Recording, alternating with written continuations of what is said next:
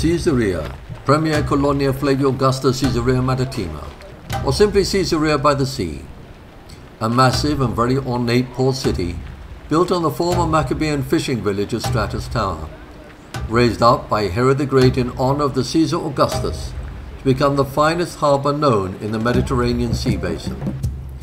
Incredible visual remains are seen scattered about that include some of the original straight streets and a theatre, the palace and peristyle garden of Herod, complete with a swimming pool to entertain visiting foreign dignitaries, and an almost perfect hippodrome that held the 192nd Olympiada, where Herod the Great decreed that no longer was winner to take all, but introduced first, second, and third winning prizes, which Olympics still practice today as gold, silver, and bronze.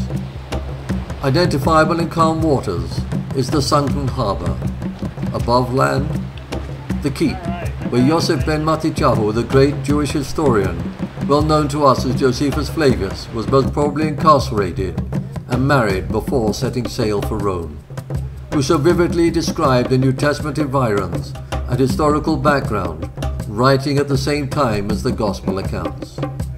This is the great city of the 4 Ps, where Peter converted Cornelius and was taken from here to Rome, clad in chains.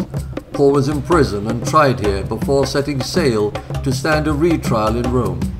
Philip the Evangelist lived and preached from Caesarea, and Pontius Pilatus held his official Roman residence here. The city became the springboard of Christianity to the heart of the Roman Empire and the Western world. Caesarea's tangible remains enhance the living memories and all within your reach, reviving today the events of yesterday.